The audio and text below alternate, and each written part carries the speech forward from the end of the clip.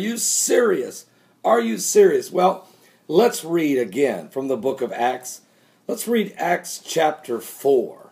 Let's continue the story from yesterday's reading. Get a cup of coffee, and I'll be reading from the King James Version of the Bible. Acts chapter 4. And as they spake unto the people, the priest and the captain of the temple and the Sadducees came upon them, being grieved that they taught the people and preached through Jesus the resurrection from the dead. And they laid hands on them and put them in hold unto the next day, for it was now eventide. Howbeit many of them which heard the word believed, and the number of men was about 5,000.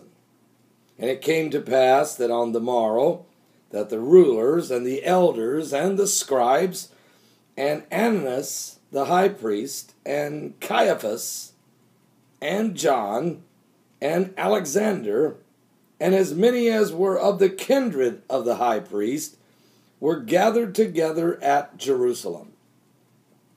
And when they had set them in the midst, they asked, By what power or by what name have you done this?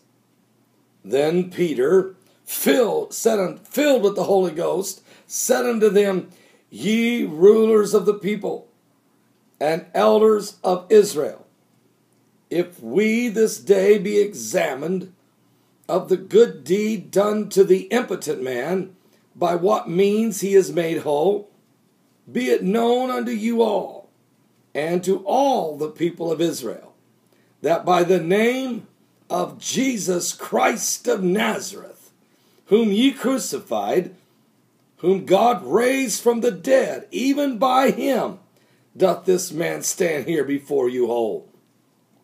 This is the stone which set it not of you builders, which has become the head of the corner. Neither is there salvation in any other, for there is none other name under heaven given among men, whereby men must be saved. Now, when they saw the boldness of Peter and John, and perceived that they were unlearned and ignorant men, they marveled, and they took knowledge of them, and they had been with Jesus. And beholding the man which was healed, standing with them, they could not say any against it. But when they had commanded them to go outside of the council, they conferred among themselves, saying, What shall we do with these men? For that indeed a notable miracle hath been done by them is manifest to all them that dwell in Jerusalem. We cannot deny it. But that it spread no further among the people, let us straitly threaten them, that they speak henceforth to no man in this name. And they called them and commanded them not to speak at all, nor teach in the name of Jesus. But Peter and John answered and said unto them, Whether it be right in the sight of God to hearken unto you more than unto God, judge ye.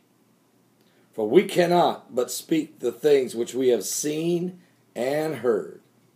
So when they had further threatened them, they let them go, finding nothing how they might punish them because of the people. For all men glorified God for that which was done. For the man was above 40 years old, on whom this miracle of healing was showed. And being let go, they went to their own company, and reported all that the chief priests and elders had said unto them. And when they heard that, they lifted up their voice to God with one accord, and said, Lord, thou art God, which has made heaven and earth and the sea and all that is in them, who by the mouth of thy servant David has said, why did the heathen rage and the people imagine vain things? The kings of the earth stood up, and the rulers were gathered together against the Lord and against his Christ. For of a truth against thy holy child, Jesus, whom thou hast anointed, both Herod and Pontius Pilate, with the Gentiles and the people of Israel, were gathered together, for to do whatsoever thy hand and thy counsel determined before to be done. And now, Lord, behold their threatenings, and grant unto thy servants that with all boldness they may speak thy word, by stretching forth thine hand to heal, and that signs and wonders may be done by the name of the Holy Child, Jesus. And when they had prayed, the place was shaken, where they were assembled together, and they were all filled with the Holy Ghost, and they spake the word of God with boldness. And the multitude of them that believed were of one heart and of one soul.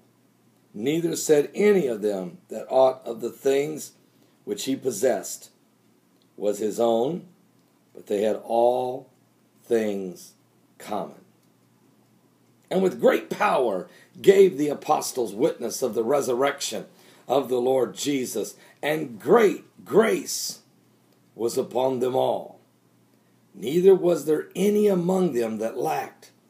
For as many as were possessors of lands or houses sold them, and brought the prices of the things that were sold, and they laid them down at the apostles' feet, and distribution was made unto every man according as he had need.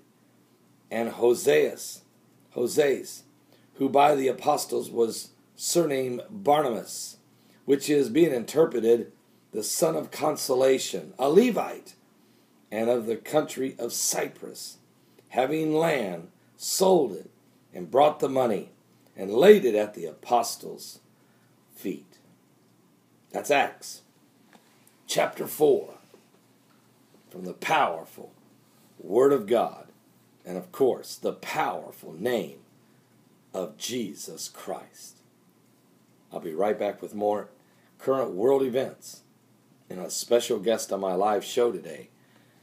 You don't want to miss it. God bless. Give your life to Jesus Christ. We're running out of time.